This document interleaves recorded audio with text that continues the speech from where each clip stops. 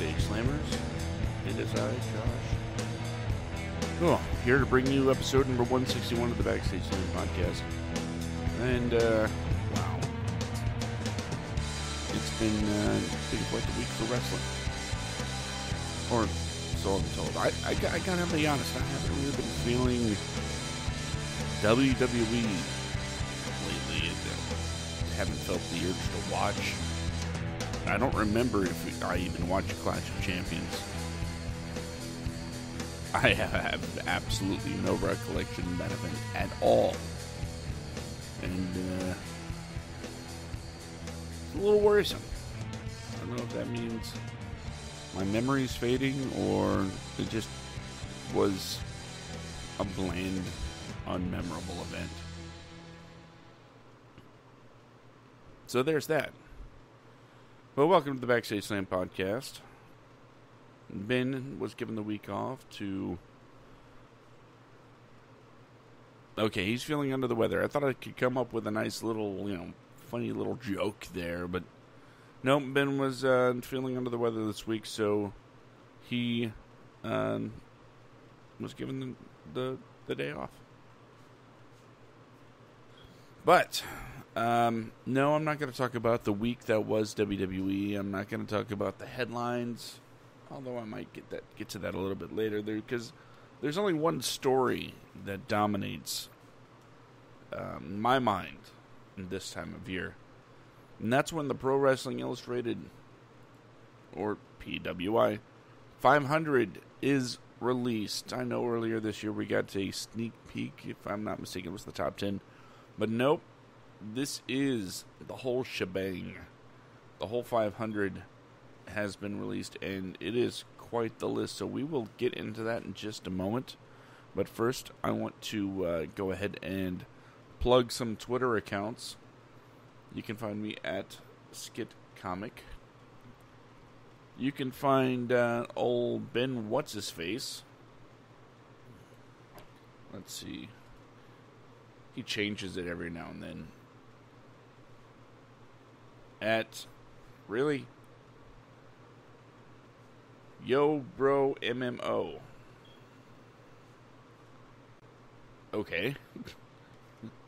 Like I said, he changes it every now and then, so I get to be surprised. And I don't want to be caught off guard again. Because the last time that happened, I was directing people to the old Twitter account. If I sound like I'm stalling for time, that's because I just a little bit. And you can always follow the show at the Backstage Slam, and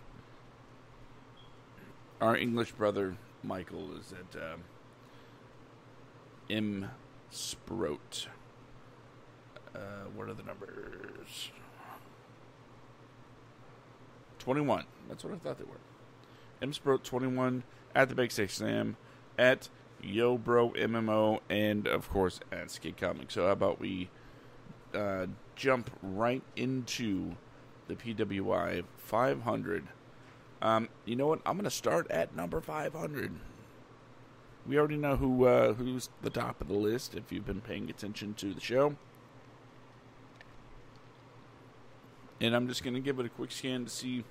I haven't really looked at it yet, so we're going to give it a quick scan to see some of the more recognizable names in the 500, and see if we can find out a little bit more about them. Well, we'll start with number 500, Mr. Corey Storm. Barely ekes it out onto the list.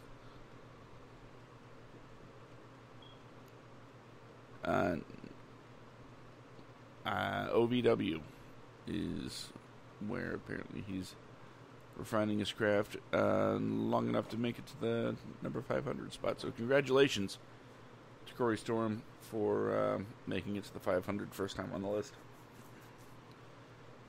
I know I did see a name that surprised me. Yeah, there it is.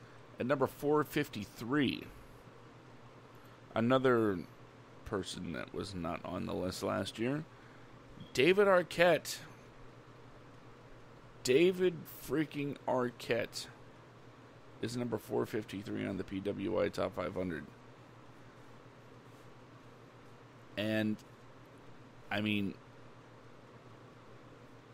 since 2018, he's had 1, 2, 3, 4, 5, 6, 7, 8, 9, 10, 11 matches. 11 matches gets him in the top 500. With some interesting stipulations: a hair versus hair tag match, a death match, I do believe we remember the headlines coming out of that. David Arquette. And he's winning. He's winning a lot. So, congratulations to David Arquette. Now, the thing is, David Arquette does seem to have an impressive record coming up over the last couple of years. But still, there are people below that mark that have been doing this for a number of years. So is David Arquette, what itch is he trying to scratch by doing this? I don't know what he's doing necessarily, but David Arquette, number 453. Number 420. No, it's not Rob Van Dam. It's Cheeseburger. I consider that to be a little low on the list. But yeah, I get it. He's not your main event guy, but let's face it, nobody on this area of the list is or should be. But I'm just glad, at the very least, his impact on the scene is being recognized, and making number 420, one of those numbers that people automatically go to. It's cool.